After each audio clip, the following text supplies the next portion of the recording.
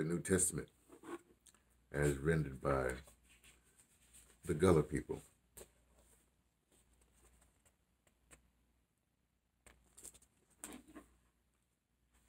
This is a translation of the New Testament from the King James Version of the Holy Bible. That's the King James Version right there. And it's sort of like the Marlowe Shakespeare language, and this is how it's the Gullah. Well, let's do it here, Mark. Page 145, Mark 7.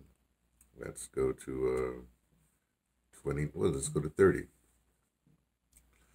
So the old man gone home, and he find the child that lay peaceable upon the bed. Sure enough, the evil spirit done come out from inside him. The translation, Old English. And when she was come to her house, she found the devil gone out, and her daughter laid upon the bed.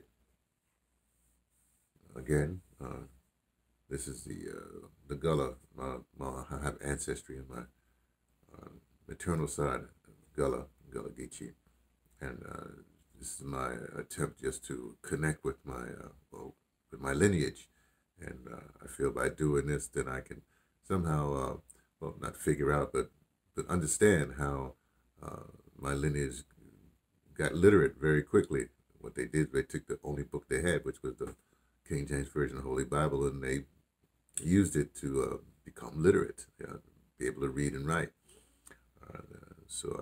This is an exercise I do every morning, not every morning except for Sundays, to learn about my culture.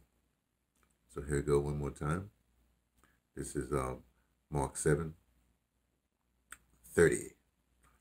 So the old man gone home, and he find the child that lay peaceable upon the bed. Sure enough, the evil spirit done come out from inside him. And the translation. And when she was come to her house, she found the devil gone out, and her daughter laid upon the bed. A reading